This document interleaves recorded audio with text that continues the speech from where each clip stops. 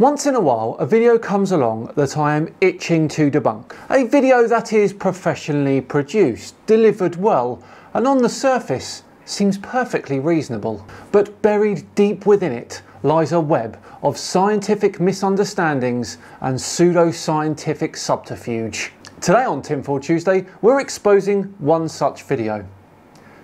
And we're tearing it to pieces.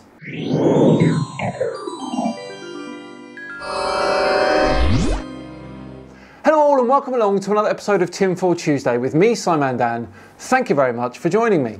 Just quickly, a big thank you to the sponsors of this video today, Coopert.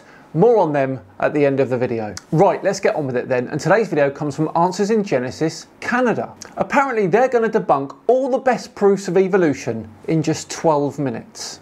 Well, the first 2 minutes are all guff and beans and how the presenter gets it and that he used to mock and laugh at the people trying to debunk evolution. So it's actually really in 10 minutes.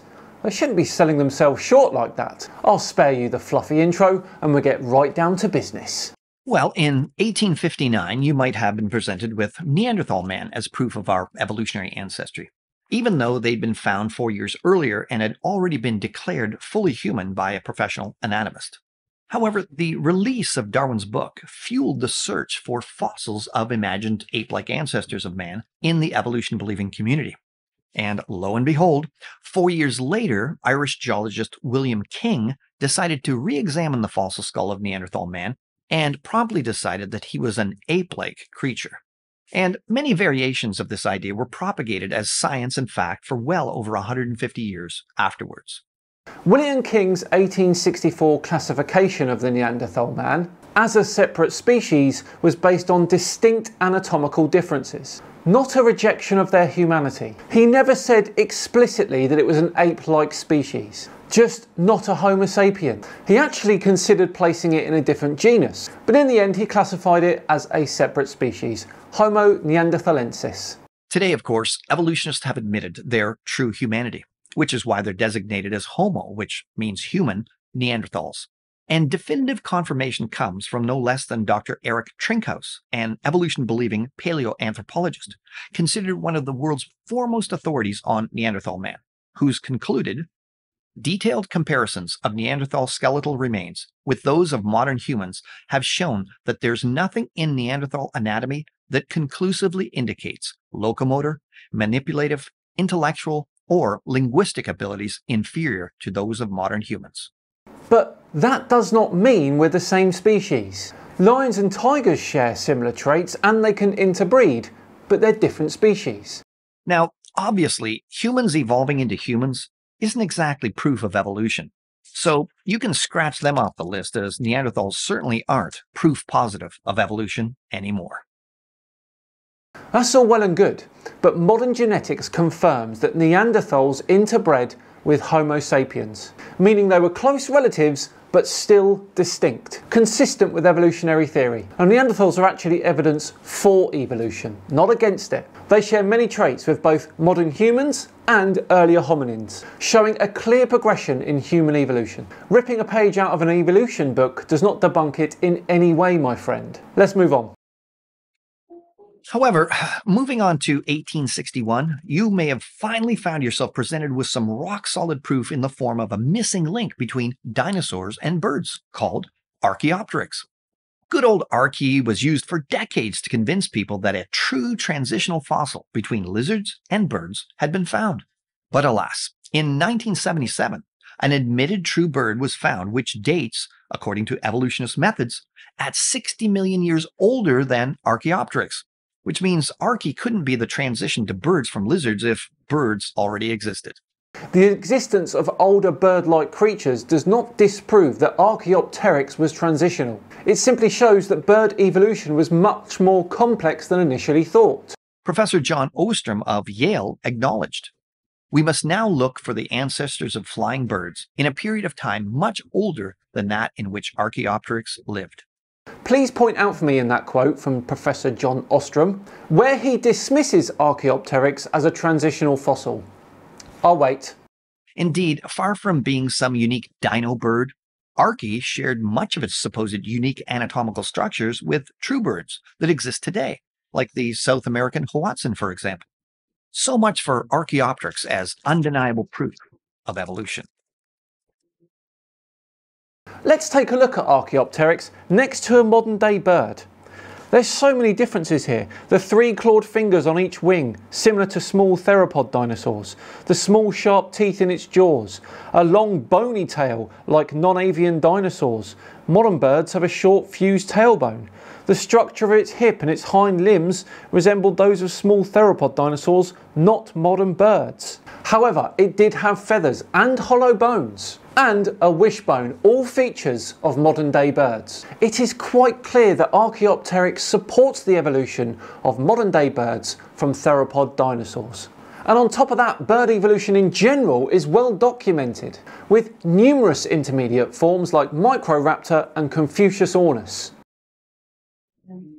Now, by 1868, maybe the most cutting-edge proof presented to you might have been the supposed shocking similarity of animal and human embryos, and the discovery that humans recapitulated or relived their evolutionary ancestry while developing in the womb.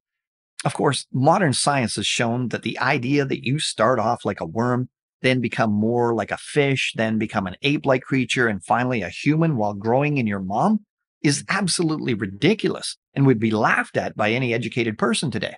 No one ever says that. This is a gross oversimplification and misrepresentation of biology.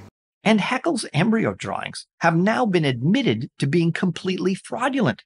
Forgeries made by this supposed great scientist's own hand, and the similarity argument has been shown false as well.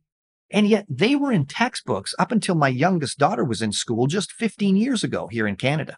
While Haeckel exaggerated his drawings, the core idea of similarities in embryonic development among vertebrates is valid. Modern embryology confirms that early vertebrate embryos share common features, reflecting their shared ancestry.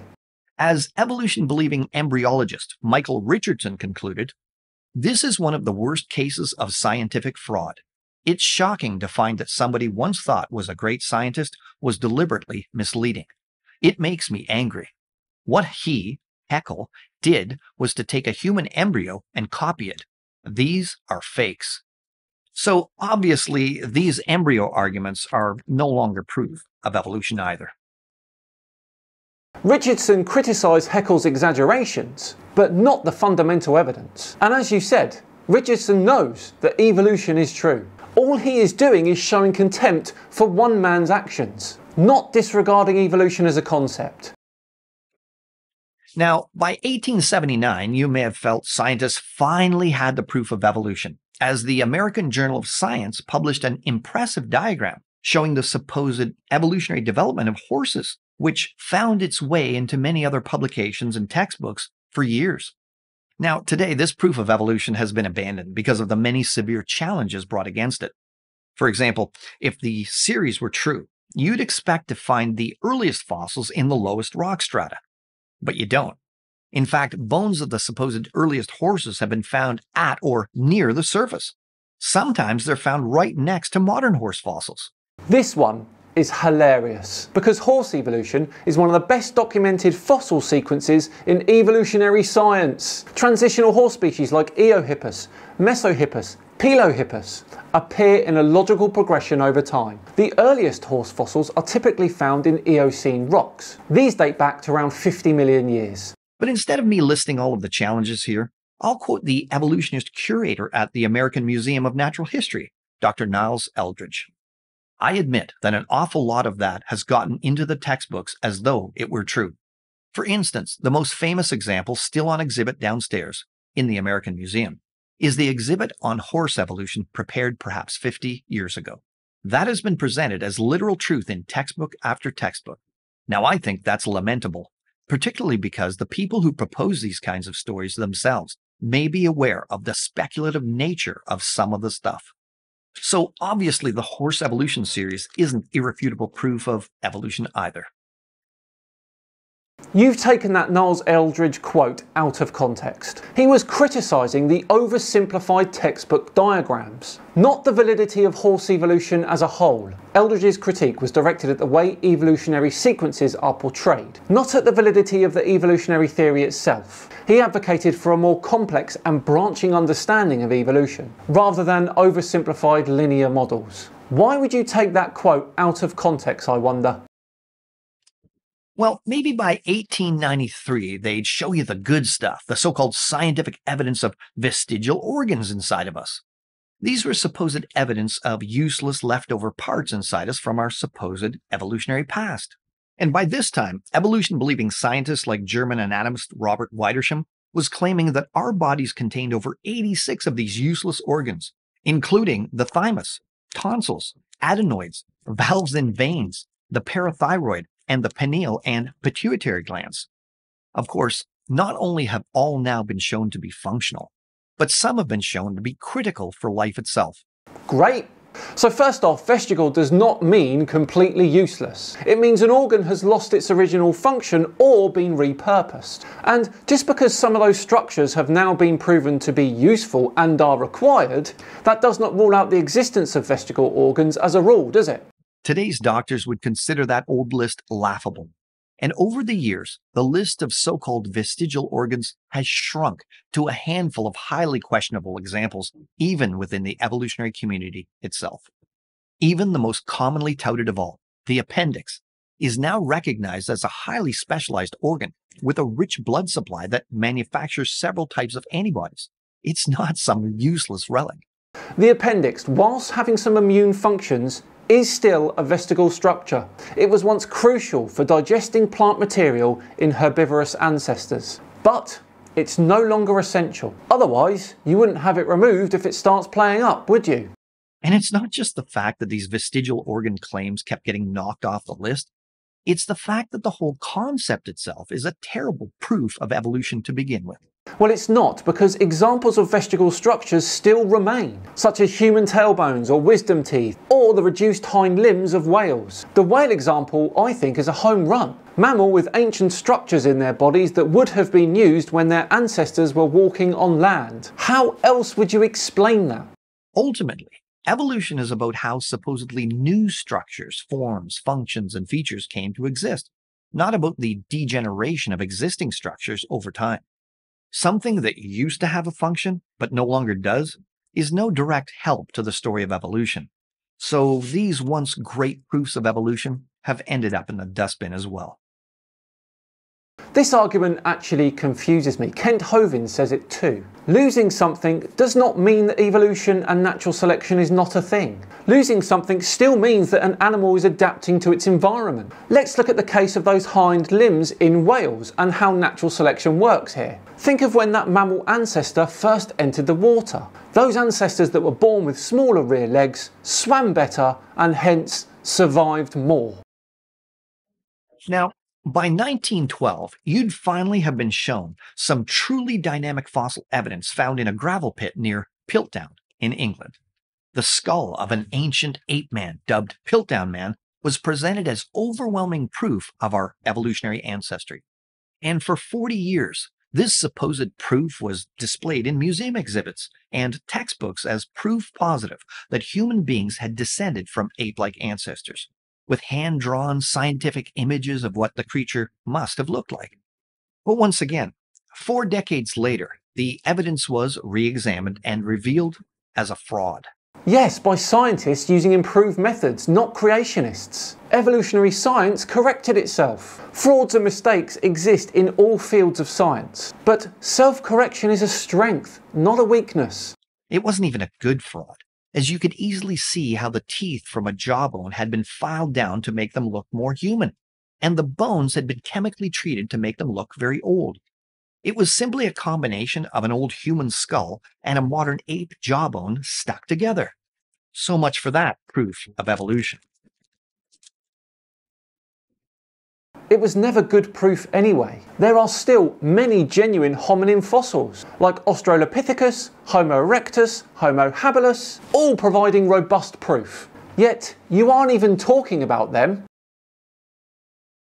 But wait, By 1917, just 5 years later in the US, they found some powerful evidence for evolution when a Nebraskan rancher found what he thought was a special kind of tooth on his farm. And an evolution-believing paleontologist friend of his was excited at the prospect it must have come from an ape-man.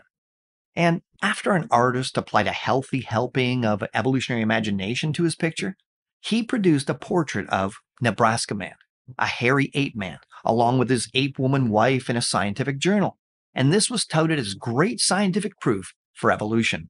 Nebraska Man? Really? Nebraska Man was another mistake, and it was quickly corrected. Scientists re-examined the fossil and determined that it belonged to a pig-like mammal, not a human. Again, this is an example of science working as it should. Self-correcting errors when new evidence emerges. One mistake does not invalidate an entire branch of science. Well, I'll tell you what, I've never seen such a poor attempt at debunking evolution in my life. Most of your examples were things that have since been corrected. Where is your debunking of genetics or observed special events or artificial selection? It seems quite clear to me that you've selected the weakest of arguments and then claimed you've debunked evolution. But all you've done is expose your absolute desperation at trying to prove evolution wrong. And you've failed. I think you need to come back and have a better go, my friend. And what's hilarious is, the cherry on the cake is this presenter has blue eyes. He shares a common ancestor with all blue-eyed people on Earth. 6,000 to 10,000 years ago, a single individual had a mutation that caused blue eyes. We know this because we've studied mitochondrial DNA. You are a walking example of evidence of evolution, yet you sit there trying to debunk it. The irony is palpable. Well, there we go, everyone. What did you think of that one? Good? Did you like it? Let me know in the comments below what you thought and what you thought of our blue-eyed friend's arguments. As I say, we're all done and dusted for another Tinfoil Tuesday. Thank you so much for watching. It is very much appreciated. If you enjoyed it, please do give the video a big thumbs up and subscribe as well for more of the same. Now, let me tell you a bit more about today's sponsor, Coopert. Coopert is a free extension designed to help users save money effortlessly while shopping online. It supports Chrome, Edge, Opera, Firefox and Safari, and with over 8 million active users. Coopert serves over 200,000 merchants globally. Now, they offer 3 core services: automatic coupon testing, cashback rewards, and a price comparison service. All you have to do is install Coopert into your browser. Then, when you're doing your shopping and you're at checkout, Coopert will find all the voucher codes for you and then apply them to your basket. Here I am having a shop for a new globe. I've selected the one I want. I've put it into the basket, and lo and behold, I've got some coupon savings. Absolutely fantastic. Happy days. You'll be saving money too in no time. Check out the link in the description where you can download Coopert now. Thank you very much again for them for sponsoring today's video. I've been Simon Dan. Have yourselves a great day. I'll see you on Thursday for another comments video special. See you then. Bye bye.